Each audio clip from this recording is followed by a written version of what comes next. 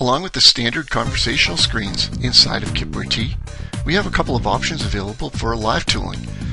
One being for the C-axis, which is an indexing spindle, and then one for Y-axis, which is full spindle with the Y-axis.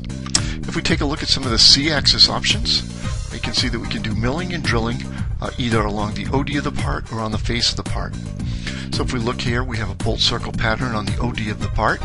Again, using the conversational screens, the software will calculate the positions of the holes for the bolt circle, with the user having the drop-down list available for the drilling cycles, in this case of Fanuc drilling cycles.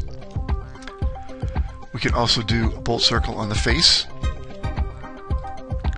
random holes on the OD, where the user inputs the location, and random holes along the face, again where the user is inputting the location.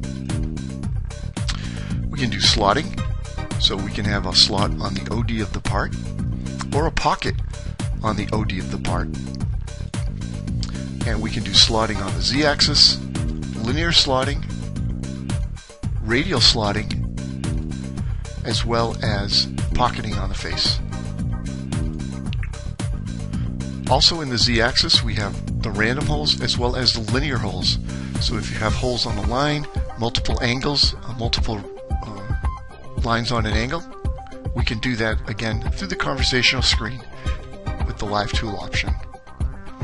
In the settings page, user can customize the live tool settings. So M codes for spindle on and off, for Z-axis clamp, brake on and off. These can all be customized by the user, saved into the software, and these are automatically used as the G-code program gets created.